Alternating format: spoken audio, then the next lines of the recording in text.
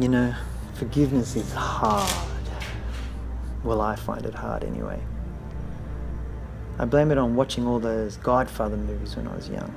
Or even the martial arts movies. You know, the ones where the student has to get revenge for what someone did to their master. But yeah, you got to get the upper hand.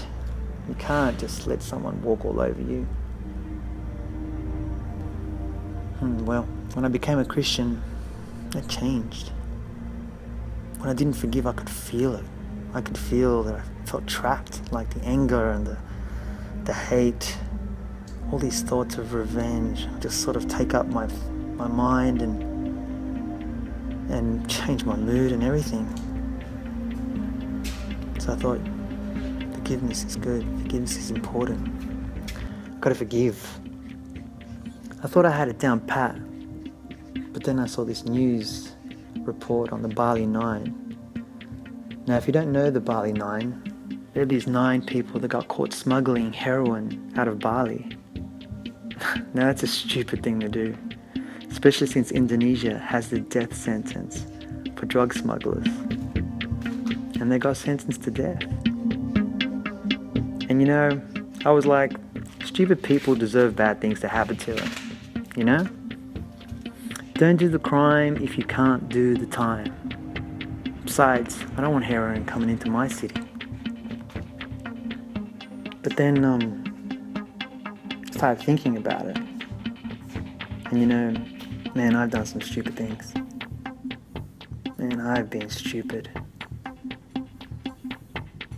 It's only by the grace of God that it's not me.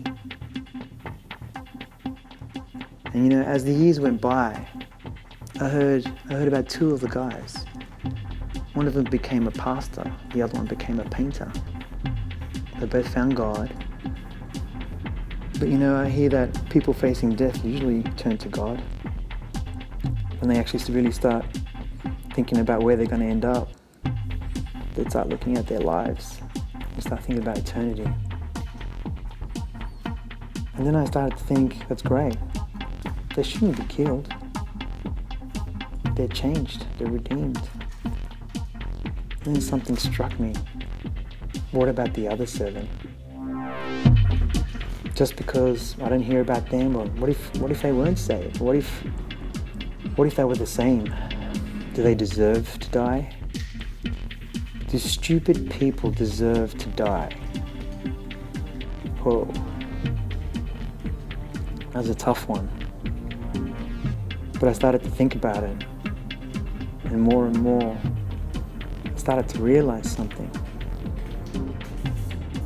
I started to realize that it's not up to me to judge, right? Who am I to judge? I'm stupid, I do stupid things. Who should judge them? I thought, God. Who else? He knows the heart of every person, the minds and the thoughts. Who better to judge than someone that can see right through you and everything that you're thinking and your motives and everything like that? And I thought about God. And I thought, man, when he was here, he got bashed. He got a crown of thorns put on his head. He got whipped. He got beaten to a pulp because he wasn't fitting into what everybody wanted him to be. But he knew beforehand that was going to happen. He knew. And he still did it. And the thing that gets me most is that when he's hanging, knowing better, hanging on the cross, people mocking him, looking down, he says, Father, forgive them. Forgive them. Man, I forgot about that. I forgot that in the bitter darkness, when you're at your worst, that Jesus' blood cries out, mercy, mercy, mercy.